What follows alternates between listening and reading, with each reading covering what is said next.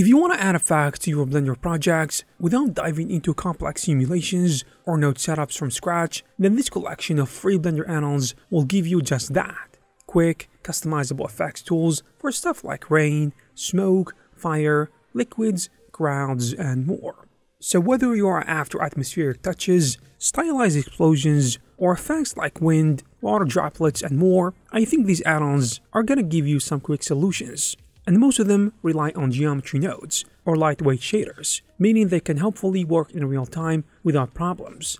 So without further ado, let's jump right into it. Let's start with Dynamic Rain.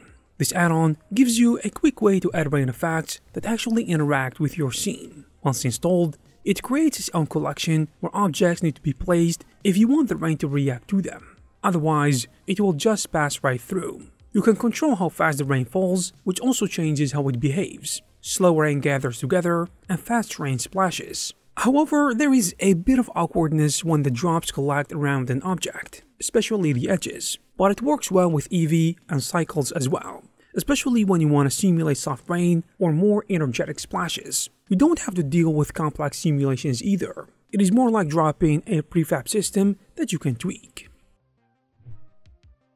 Now, if you want smoke in your scene but don't know how to run full simulations, Smoke Scatter might be what you're looking for. It skips the heavy physics and instead scatters smoke textures through geometry nodes. This makes it lightweight and way more performance friendly, especially for slower machines or quick scene building. It works best in eevee, since it relies on images instead of true volumetrics, but the results still look pretty convincing with the right lighting and depth of field. You can control things like density and distribution, so you're not stuck with a generic preset. It's especially useful for atmospheric shots, like fog, light battlefield smoke, or background haze in a forest or industrial scenes. It is not gonna behave like fluid smoke, but visually it fills the space nicely. Now, moving on to another free add-on called Fire Scatter. This one is kind of a sibling to Smoke Scatter. It uses PNG textures to simulate fire scattered across a surface using geometry nodes. Once applied to your object, you can tweak things like density, scale, rotation, and even the flame color. One important thing though, it only works with eevee, because in cycles, the planes just show up black. To make it look like actual fire, you will need to rotate the flames to face upward and maybe thin out the density a bit. Once you have done that, it gives you a pretty solid flame effect without much performance cost. It's not volumetric fire, but for things like burning debris, stylized effects, or background elements, it does the trick. And since it is just texture based, you don't have to wait for any baking or simulations. The next add-on is called Procedural Crowds. If you're trying to make your scene look alive without manually placing tens or hundreds of characters, then this add-on can actually help you. It uses mixamo characters and procedural scattering to generate crowds in just a few minutes. And from what I can see, the system lets you adjust crowd size, spacing, and randomness, so you can make a dense city square or spaced out group at a park. As you might expect, the characters are basic, and there is no real AI or pathfinding, but for wider shots or background elements, I think it works really well.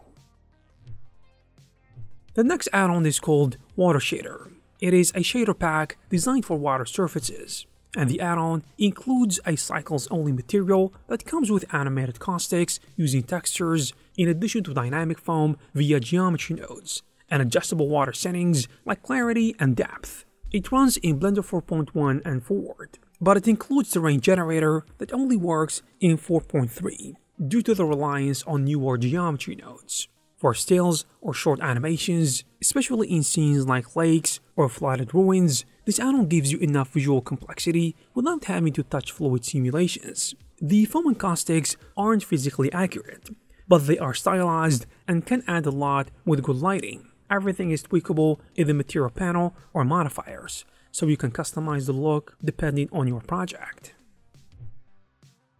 And the Freezing Effect add-on lets you create ice buildup on any object, and it is procedural, so it doesn't rely on sculpting or painting. You just apply it, adjust the spread and detail, and it overlays the icy texture and geometry for you. You can control how thick the frost is, and there are built-in cracking patterns and shaders that help sell the effect. It is especially handy for fantasy scenes, or maybe frozen props, or moments where an object transforms into ice mid-animation.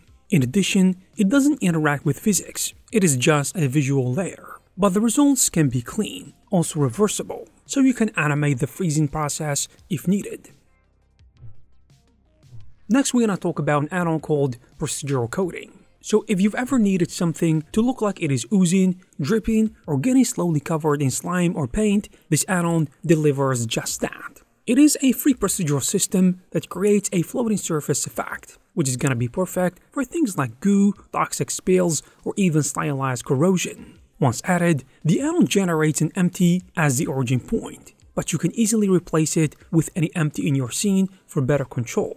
The effect flows naturally over the surface, with customizable settings like coating width, factor, detail, and DR to adjust the spread, thickness, and randomness. It comes with preset materials, like a procedural toxic slime, and everything is geometry based, so it works well with eevee and cycles without baking or simulations. So whether you are making some goo, stylized liquids, or something like that, this add-on can give you fast results with a lot of control. The next add-on is called Water Droplets Generator, which, as you can imagine, is designed to generate droplets on 3D surfaces for things like wet glass, drinking cans, or anything that should look like it's been exposed to moisture. It uses procedural placement to create small droplet meshes with random sizing and spacing. You can actually control the overall density, in addition to shape variation and placement behavior. Also, as you can expect, it is geometry based, so it works on both eevee and cycles, and it can even hold up for close-up shots. When paired with transparent or reflective shaders, it really helps sell the effect. It is not animated or dynamic, but it is great for static details or adding that final touch for realism of your renders. Last but not least, we're gonna talk about an add-on called Liquid Bubble, specifically the free version of the add-on. So it's got some limitations here and there, which is expected. It includes 2 presets and a basic glossy shader that works in both eevee and cycles. Some parameters seem to behave differently depending on the preset, like one might react to a setting while the other doesn't, so it takes a bit of experimenting to see what actually affects the look. Also, the bubbles won't automatically stick to surfaces, but with a few steps, like applying the modifier and using proportional editing, you can shape them where you need to. It is not a full simulation, but if you're going for something like underwater details, potion effects, or stylized bubbles in general, I think it can add a nice touch. Just keep in mind it is a free tool, so things might not always work as you expect them to, or the quality isn't gonna be as great. And there you have it, guys. If you are interested in these free add-ons, you will find all the necessary links in the description. I hope you guys found this video useful and informative. If you did, please give it a thumbs up. You can also check some of our previous videos. Thank you very much for watching, and I will see you in the next one.